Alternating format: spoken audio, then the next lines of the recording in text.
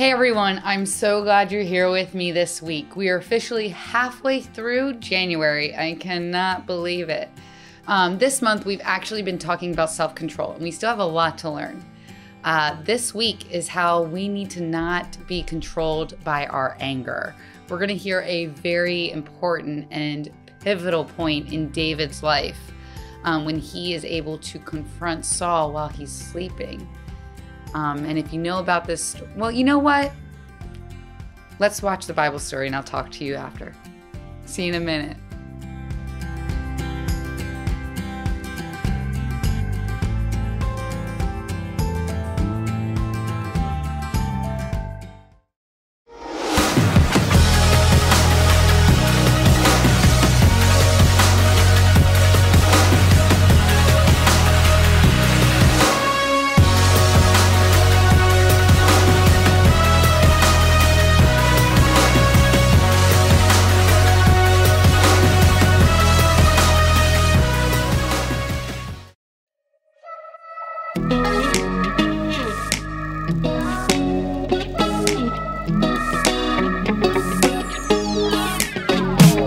Whenever I'm in need and I'm looking for help, God, you're always there for me.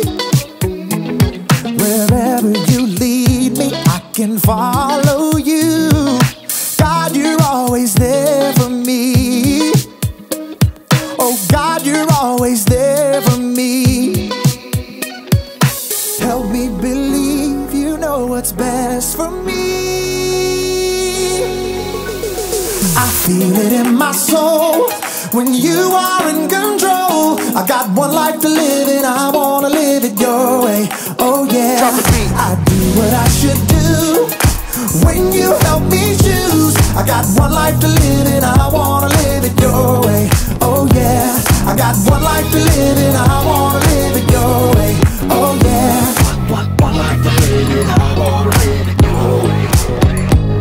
Whenever I'm lost and I don't know where to turn, God, you're always there for me. Wherever I go, you're always by my side. God, you're always there for me. Oh, God, you're always there for me. So help me believe you know what's best for me. In my soul when you are in control. I got one life to live and I wanna live it your way.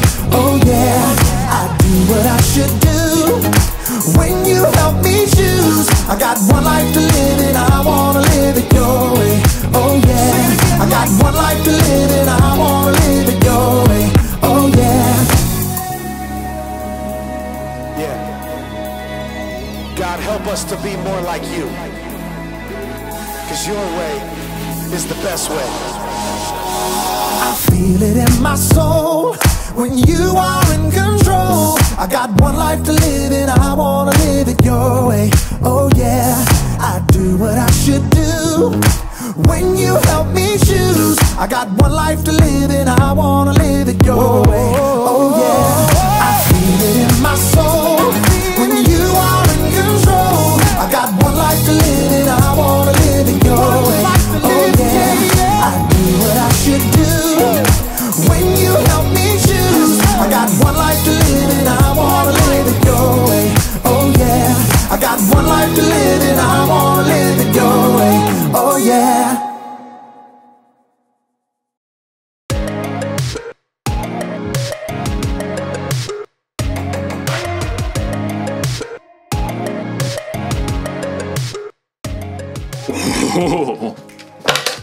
Hello everyone, my name is Jacob, here today to talk to you about self-control.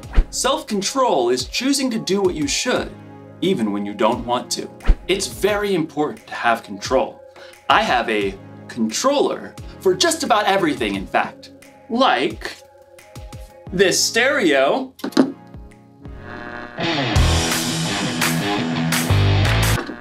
Thanks, stereo. Or this fan. I've even got a remote for my blender. And of course, everyone's favorite remote control, the TV remote. Whoa, where is the TV remote? This is its spot. This is its home. It's where it lives. Where are you, little TV remote? TV remote! TV, TV, TV, TV. No, little guy, where are you? TV! This makes me so mad. I bought the remote caddy so that I could house my remotes. And when someone takes the remotes away and doesn't put it back, I get real angry. I ask you, why have a remote caddy if you're not gonna caddy the remotes?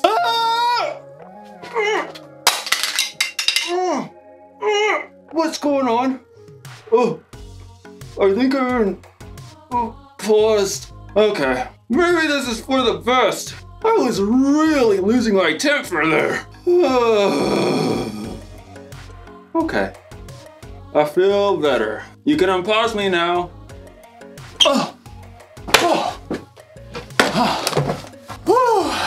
That was a close one. Anger can really take over if you let it. In today's story, we'll hear about a guy named David who had every reason to be angry. Let's hope it doesn't control him. Oh, I wonder what this controls.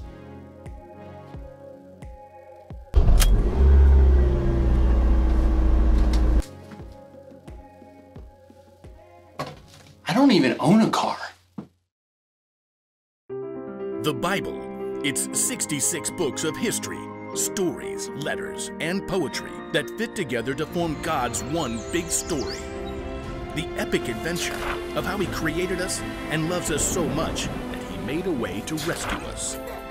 As we travel through the Bible, from Genesis to Revelation, we discover people who met God and found their lives changed forever. Now, for an amazing story. Inspired by the book of 1 Samuel, chapter 24. David had been chosen by God as Israel's next king, but for a while, Saul was still king. David served King Saul and won many battles for him. The people loved David.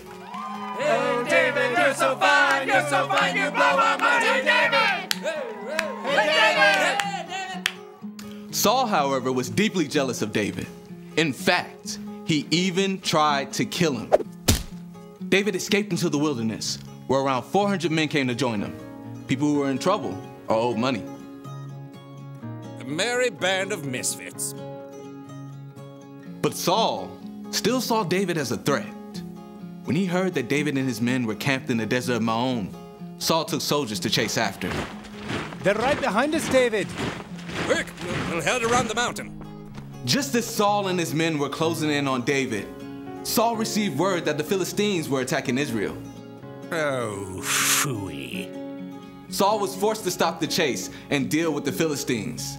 David and his men could breathe a sigh of relief. There's a safe place near En-Gedi. Maybe Saul will finally leave us alone if we hide out there. But as soon as Saul had dealt with the Philistines, a messenger brought news. David is in the desert of En-Gedi. Aha!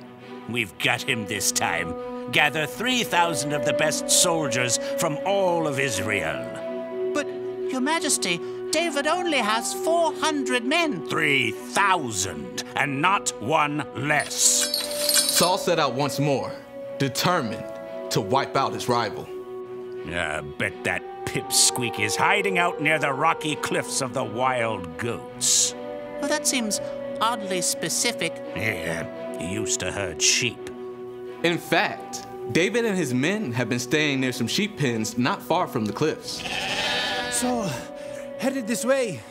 He's got 3,000 soldiers. Again?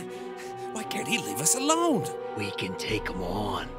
I'm worth 10 of his soldiers. David could feel his anger boiling, but he took a deep breath.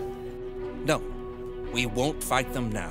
And we won't have a choice in about 6 minutes. The caves! I want everyone inside! Stat! David and his men hurried into a nearby cave that cut deep inside the cliffs. All the way to the back! They're here! Outside, near the sheep pens, Saul had called a halt. Take a break, men. At that moment, Saul found himself in need of a royal outhouse. I require a royal outhouse. I believe there's a cave over there, Your Majesty. I suppose it'll do. Saul entered the cave.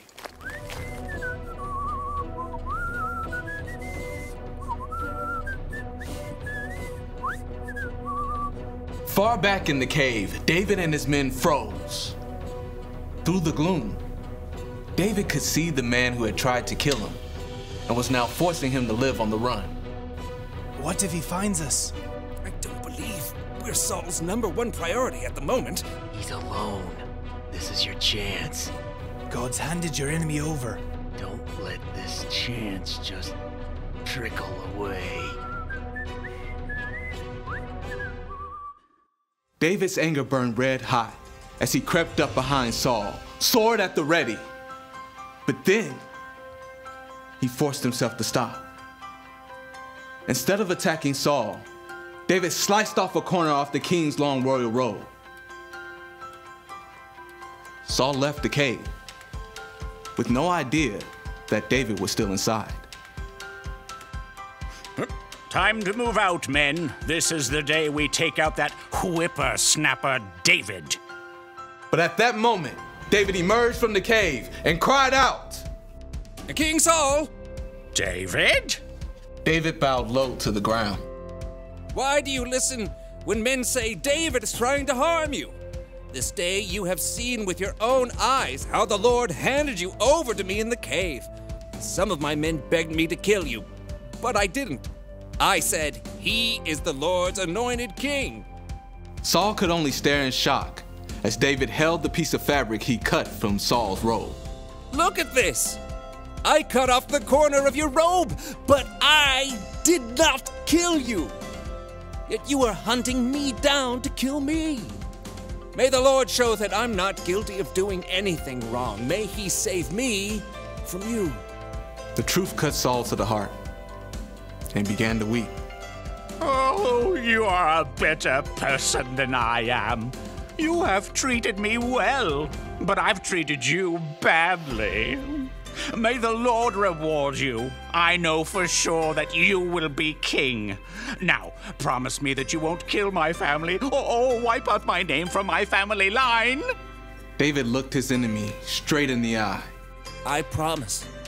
Then Saul and his men returned home, and David and his band of misfits returned to their usual hiding place.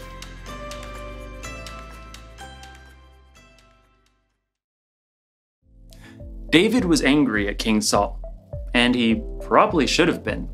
King Saul was trying to kill David.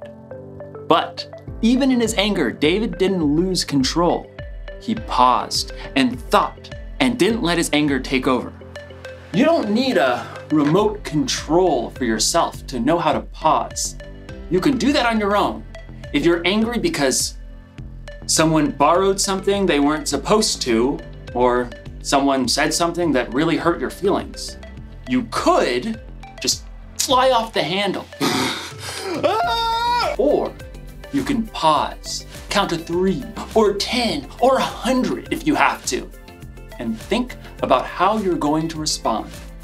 Remember, you can pause in real life, but what you can't do is rewind. Once you've said or done something in anger, it's out there. You can never take it back. I'm not saying you shouldn't ever get angry. In fact, Jesus himself got angry, but he had good reasons to get angry. And so do we sometimes. It's like when you or someone you know is being treated unfairly. That's a good reason to get angry. Losing a remote? Probably not the best reason to get angry, but good anger or bad, it's still wise to keep control of your anger instead of letting it control you. That's the one thing to remember today. Don't be controlled by your anger. Count to 10 and keep your cool. Music! Okay. Music! Oh, that's the... Okay. I gotta get a universal remote. I'll see you next time.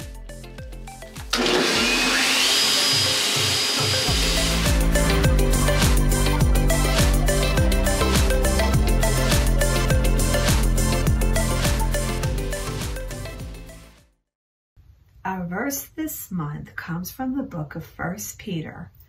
God's power has given us everything we need to lead a godly life. 1 Peter 1:13. God's power has given us everything we need to lead a godly life. 1 Peter 1:13. And the signs this month are two that you already know: God and life. Again, they are God and life.